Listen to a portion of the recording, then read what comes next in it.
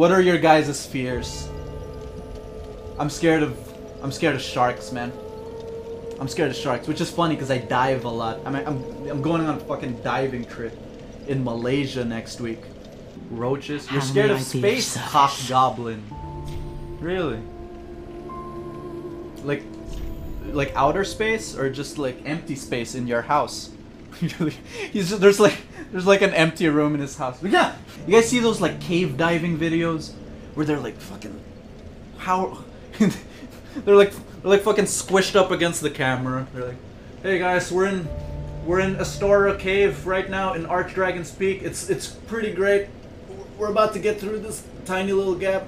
Anyway, I'll see you on the other side. It's like, bro, like get into a better position. Why are you talking like that?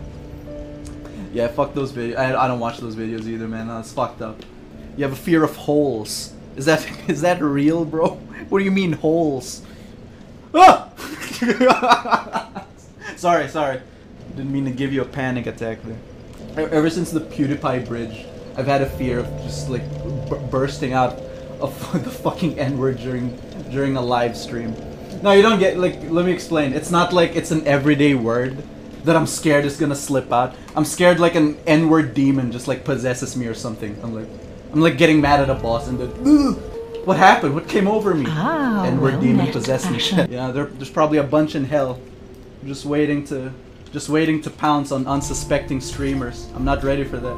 I'm not ready to explain that in an apology video, guys. A demon possessed me. You have to understand. Is this demon in the room with us right now?